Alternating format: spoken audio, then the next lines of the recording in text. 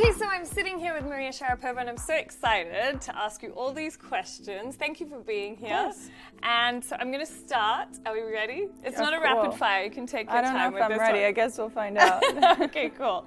All right, so who is the most fun tennis player on the tour? I think Novak Djokovic. If you had played in any era that's gone by, who would be a dream mixed doubles partner? I think I would have loved to play with John McEnroe. Really? I think we're total opposites of the way that we act on the court, so it would be fun to see his frustrations come out and then me trying to calm him down and trying to stay positive. So I think that would be a fun combo. Where is the coolest place you've ever played a game of tennis? I've played tennis in many places around the world. So it's you really can't hard. choose one. It's hard to choose one. I mean, I'd say the most prestigious is center court at Wimbledon. Of course. Right. Of course. Okay. Describe yourself in one word. Okay. Describe myself. It's always really hard, right? We need at least like 5 or 10. Well, I need like 25. I like but, that. That's really hard. Let's skip this one. You can just say, well, you could just say number. Honest. Honest, okay. Yeah. What is the strangest rumor you've ever heard about yourself? Rumor. I mean, there have been a few.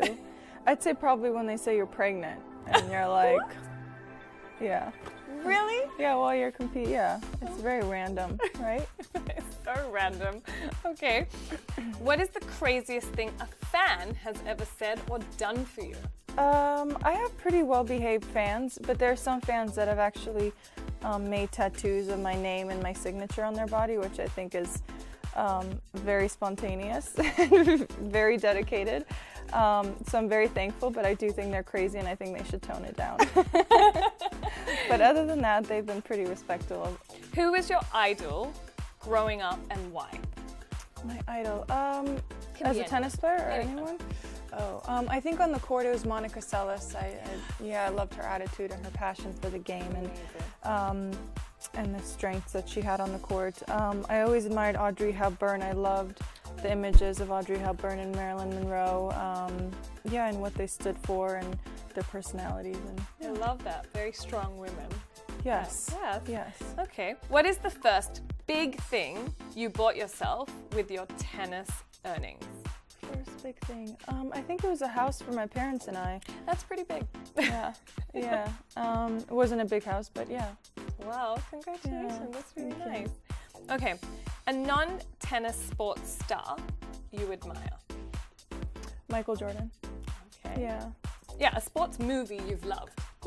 I love boxing movies. I think those are always very emotional and very strong, and there's always a great story around boxing. Kind of coming from behind and thinking you're the underdog and then coming through, and there's a lot of ferociousness in that. Does that get you kind of motivated?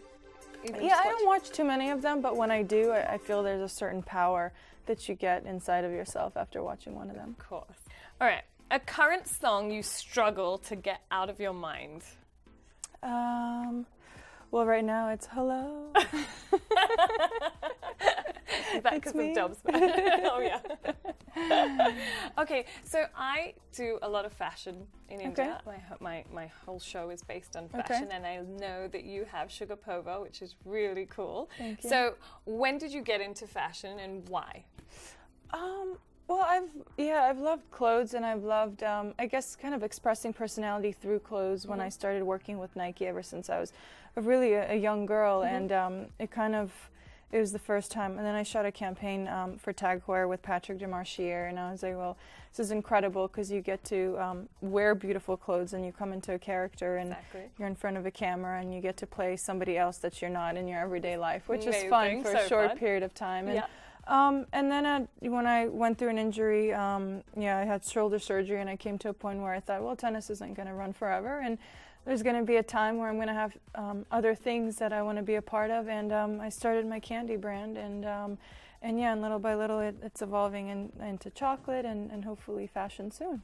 How long does it take you to get ready in your court life and just when you're getting ready for a normal kind of outing? Court life is pretty simple. Yeah, it's just like, bam. Yeah, it's just hair up like, in a ponytail. And do you have any things that you do that, you know, is superstitious kind of things that you do? Not really in the locker room, no. I just put on my outfit and put my hair in a ponytail, put some sunscreen on, and I'm ready. But yeah, in my off-court life, you definitely, I mean, I'm a girl, you know how it is. We take a little bit extra time to get ready, but I'd say I'm pretty fast. You're pretty fast. On average, I'm pretty fast. Oh, that's nice. Yeah. Guys I don't like to wait. Well, I don't really care what they like, but guys like that. But they take longer than us these days. Yeah. I know, they got a lot of products these days. They got a lot of products these days. We can borrow a lot of options. They got a lot of options. Yeah. Okay, well, thank you so much for being with us. Thanks for having me. And all the best for your matches. Thank you. Yeah. Thanks. Okay, thank you.